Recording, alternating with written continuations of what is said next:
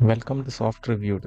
In this video, we are going to cover the rest of the integration that I did, mainly the chat with AI function and image upscaler, etc. So these are some of the things that I left out in my previous video.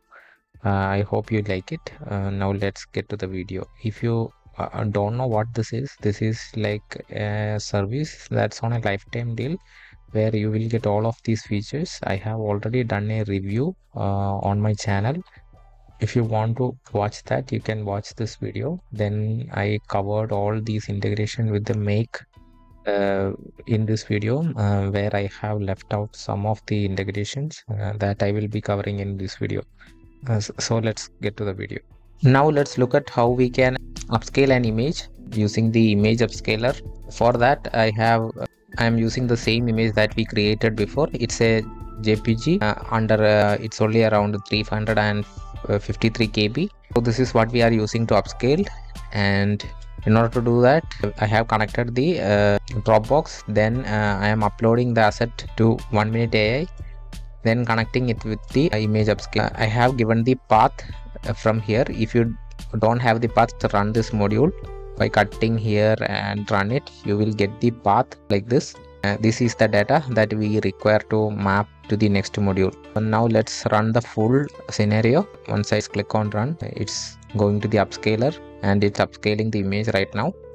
And once the upscale is done, we will get the full URL where we can download that image to our local machine. This will take some time, and now it's finished. And here, as you can see, we have the full URL. Need to copy the whole thing here and click on go to.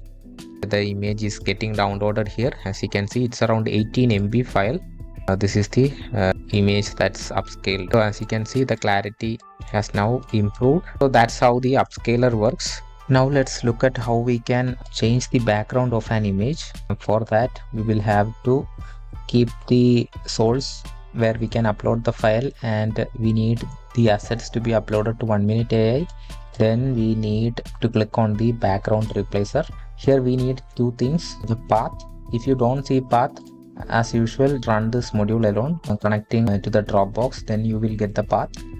And we need to give a prompt what we need to see in the background. A woman standing in forest, that can be the prompt for the background. To make sure, I am using this image so that we can replace the background as forest. So the image name is image fx, so we need to select that image.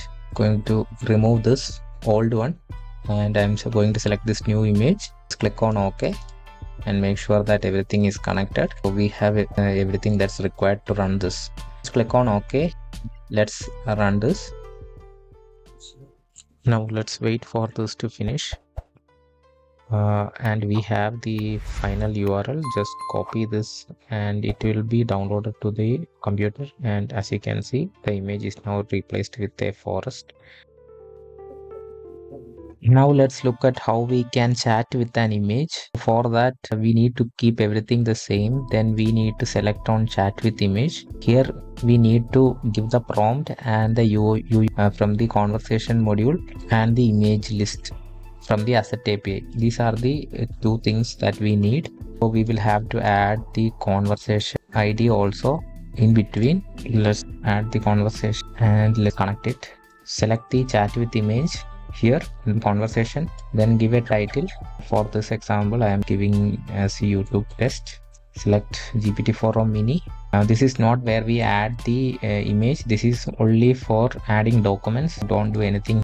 Here is where we add the actual image path. We can use the previous image that we used for the background removal. And for the prompt, let's ask describe the image. Let's keep both the model same. GPT-4o mini here and GPT-4o mini here. And the conversation ID can be, we don't have it. We'll have to run it. Let's run it to get the ID. We need to map here. I'll unlink and relink it. Sometimes we will have to do this.